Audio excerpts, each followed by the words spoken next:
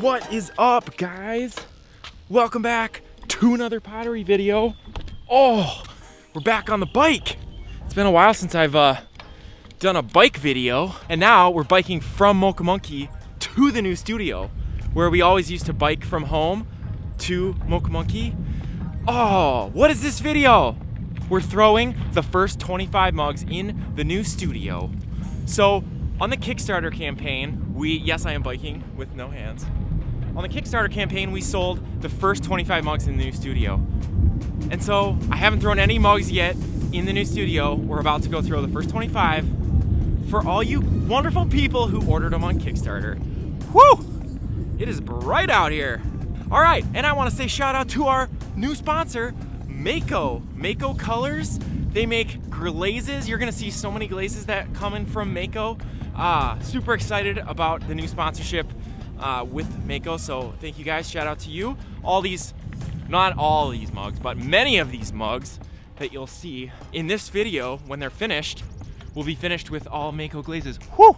Let's get into the studio and throw these mugs. So each one is gonna be slightly different. I did ask if anybody wanted things specific. Most people said, John, you choose.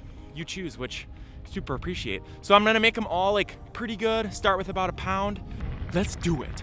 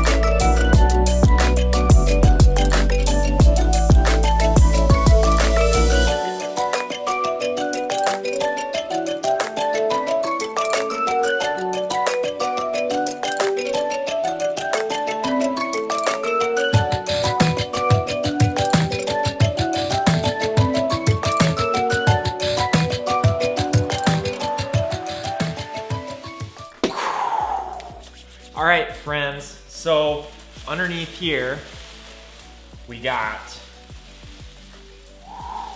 all the mugs numbered 1, 2, 3, 4, 5, all the way to 30. And so now we're gonna put some handles on them. So as you've learned, if you watch the channel, I use an extruder for all my handles. And so we got a new extruder, the Brent HD. Check out the video last week if you wanna know more about that. But we're gonna use this die right here. And it's like a little bit bigger than my normal handle would be. I'm not like 100% that these are gonna be the handles I use forever, but since I'm shipping these, I always try to make them a little bit more durable than I would if I was just like selling them at Mocha Monkey. I like to make them a little bit more durable.